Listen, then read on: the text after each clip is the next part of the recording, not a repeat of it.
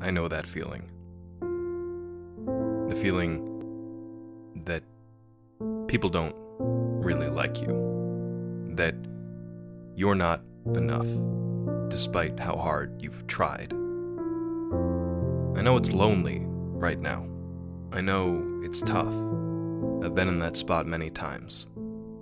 But even though it stings and it hurts, there's gonna be people there who support you, who want to see you prevail. I'm one of those people. And the truth is, it's not your fault if you're not accepted. If people don't love you for who you are and don't see your potential, it's not theirs to see. It's for you to understand, for you to know. And that knowledge, even though it doesn't feel like much now, is all you need. See, it's those who don't exactly fit the part who give this world so much beauty. Some of the most successful and influential people in human history have been the oddball types, the ones that weren't picked first for the team, the ones who were often overlooked. They are the ones who advanced civilization, who made people think in new ways, who brightened the future. And I know right now it's hard to envision yourself as part of that cloth, and that the struggles you've been through up to now make you feel small and insignificant.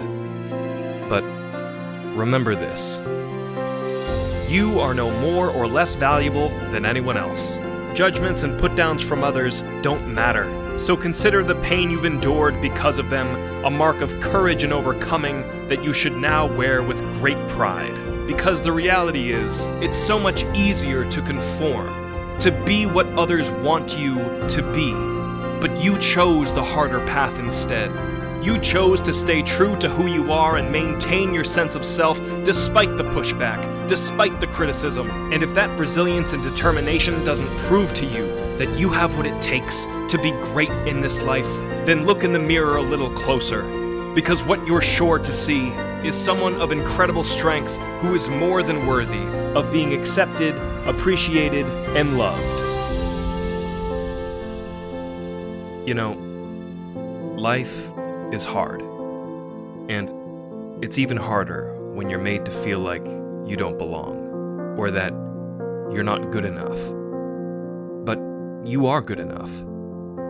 And you should be so proud for coming this far as your authentic self. That's a major accomplishment. But you have so much farther to go. So don't quit. Keep going.